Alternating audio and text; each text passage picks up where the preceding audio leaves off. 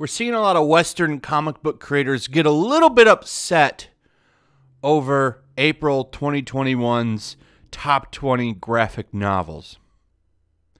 Because, as you can see, Make Mine Manga, well, every single top-selling adult graphic novel for April was from Japan.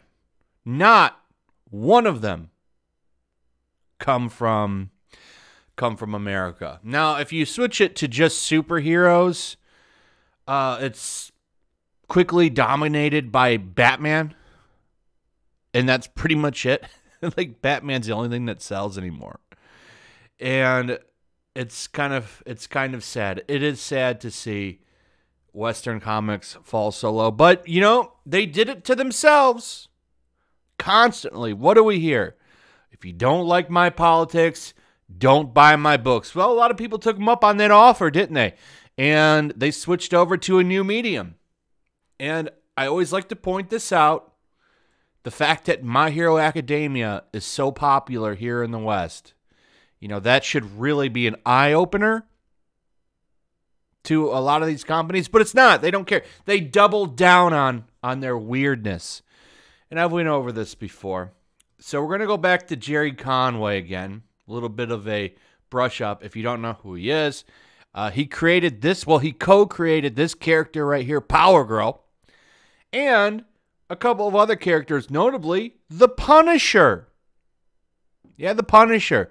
He used to be a man of great talent. And now he's just fallen down into the cult of wokeism. And it's really sad to see. Like I said in the last video, the guy made one of the best Spider-Man runs of all time, which is, of course, the death of Gwen Stacy and Norman Osborn. And now, you know, here we are. Now he's complaining about rampant sexism and misogyny in manga. Here's his original tweet. American comic book artists are taken deservedly to task regularly for outrageously sexist treatment of women, but rarely do I see any commentary on the rampant sexism and misogyny in manga. And manga is incredibly popular with younger readers. He, of course, doubled down and asked, you know, are we supposed to ignore this because we're not, you know, from Japan? Can we not do this because it's non-Western cultural tropes? So this has kind of sparked a thing. Comic book creators are now like talking about manga, which is funny because they're always so quick to talk about how comic book sales have never been higher. They're so sky high right now, and it's always funny because if you have a brain and you go look, you see like the reason that comic book sales are sky high is because of manga. They're published over here under Viz Media and whoever else, and because of that, they get lumped in with comic book sales. And it's like, nah, yeah, okay, well, let's take the manga out and we'll see how great those sales really are. The reason that they're sky high and the highest in years is because of stuff from Japan. It does not save your industry. Okay, they've already got workers creating stuff. They're not going to come and grab people from a failed industry because over there, you don't fail upwards. If you fail, you go down the ladder. But over here in America, in the comic book industry, and hell, even in entertainment, if you fail upwards. Well, we liked your agenda in that book. Let's go ahead and give you a top studio job. Doesn't work like that in Japan. Doesn't work like that in Japan. And I also saw somebody talking about the fact that over here, they only bring the creme de la creme manga and anime, the best of the best. And that's what gets translated. And it's like, well, not necessarily. Fan subs bring a lot of stuff that hasn't been brought over here. And does it matter if it's the creme de la creme? Like, the creme de la creme here still doesn't sell shit. But you bring something really good over from Japan and it skyrockets to the moon. But the best-selling comics here barely sell anything. 30,000 compared to millions is a laughing stock. I mean, that's a joke. So that's a stupid argument, in my opinion. The best of the best brought over here from Japan still takes a gigantic dump over the best of the best when it comes to Western comics here. And there's just no other way around that. But anyway, Gerry Conway. Doubling back down. He got roasted, by the way, and he's already starting to get ratioed again for saying this. But last time, his tweet went viral. People from Japan were roasting him, which was hilarious. He doubles down. He says, given the number of angry replies from manga fans to my post suggesting some manga art is pederastic and misogynistic, I can only assume there are a lot of incels who beat off to drawings of oversexed pitching girls. I'm really tired of this. Anything that I don't like is incels, because it's not. Number two, that's like a certain genre that's not the same thing as anime. And plus, it's still funny. He never acknowledges, ever, that he made this character. Now, the funny thing about Power Girl is that they used to have a running gag to see how big they could make her bust for every issue, to see how much they could get away with from editorial. So they would just keep increasing it as a joke. So in some issues, like, her bust was incredibly huge. Like, I would have to show you pictures, but it was inconsistent to say the least throughout like a lot of the 90s and so on. And Jerry's all part of that, you know?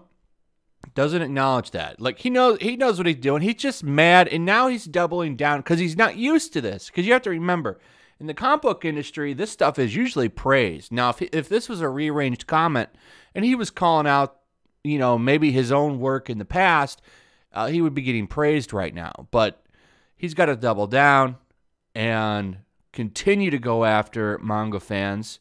He doesn't seem to understand. Like, he used to get it, but he doesn't get it now. But, of course, now he's a fan. You know, I do read some manga myself, just not the near hentai and actual hentai stuff. I'm not dissing the art form. Hell, I have the slipcase edition of Akira in translation, and I used to subscribe to Shonen Jump in the 1980s, or the culture. Just calling out abuse. This is BS. Okay. This is BS. I don't know if I believe you, Jerry, because Shonen Jump, that's literally a brand that's meant to be appealing to boys.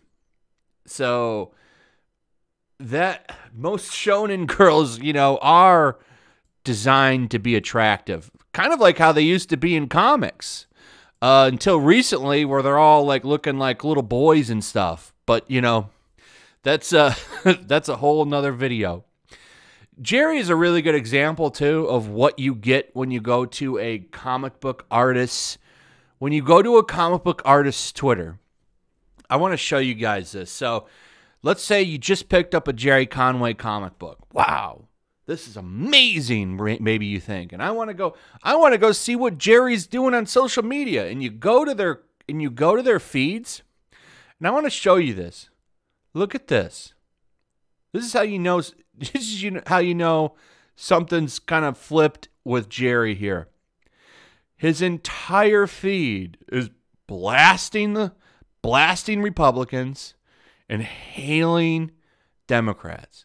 Every single tweet is about politics. The battle for 15 minimum wage. Retweeting people from politics and stuff like that. He's retweeting David Rothschild, Stephen DeKnight, Chris Hand. Here he is talking about a recent vote. Forget the fines, just eject them from the House floor.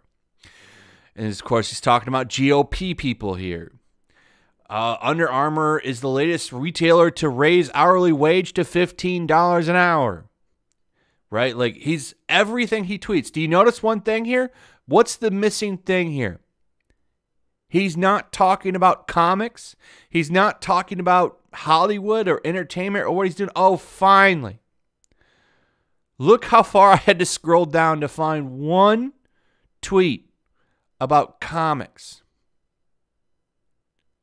Oh, we're right back to something about McConnell. Like everything he talks about is about the Orange Man. He's still talking about Orange Man bad. Dude, that hasn't been in office for months. This is everything wrong with the comic book industry right here. This is why American comics suck. Because they're all just so radically obsessed. Oh, okay. I guess I did miss one. Here's one. He retweeted somebody talking about Legends of the Dark Knight. But you go to these comic book creators, social media, it's all politics, barely any comics. It's all that's on their mind. That's it. It's all they think about is politics. And it's really just destroyed the industry because it's on their mind so much, they inject it into their books constantly. And it's really just brought the medium down so much. But this is what you see. And I challenge you, unless you're blocked, and you're probably blocked like crazy. Go pick up a comic if you have any. And if you've never gone to their social media, look up, pick somebody. Right? And go look at their comics. It's got to be somebody from the big two. Go look up their social media and check it out. Don't interact with them. Just go look at their stuff. And I guarantee you, it's going to be the same as Gerry's. It's going to be full of left-leaning politics and trashing the Orange Man probably still. Look right here in the corner is a picture of him. And then, knowing why comics are in such a terrible place right now, it should really make a little bit more sense to you if you didn't know this. Anyway, that's pretty much it. Let me know what you guys think about this in the comments below. Also, if you would, please like, subscribe, share the video. Make sure you're still subscribed. Hit that notification bell. I'll see you guys on the next one. Peace. Also, if you want to help support the channel, check out my Teespring store. There's a link in the description. You can find some merchandise in there that you might want to check out. Also, take a moment. Make sure you're still subscribed to the channel. There's something going on right now, and they've been unsubscribing people. So just take a second and double check on that and subscribe if you're new.